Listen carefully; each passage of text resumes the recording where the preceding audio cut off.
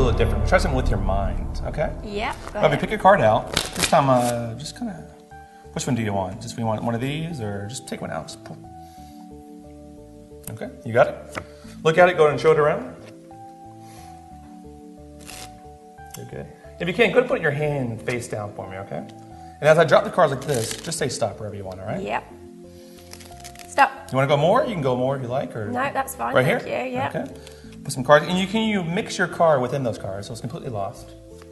I don't want to see anything. I don't want you to lose it yourself, so you don't even know where it ends up. Okay. Excellent.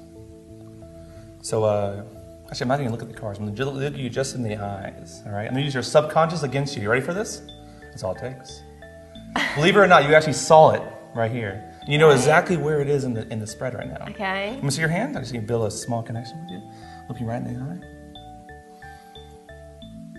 Oh no, that's not it. A little farther down this time I can see it. It's right now, a little bit closer to the bottom, maybe. Is it there? I don't know. I think it was. I think it was. What was the name of your card? Six of Spades. The Six of Spades? Check it out, the six. What? Spade.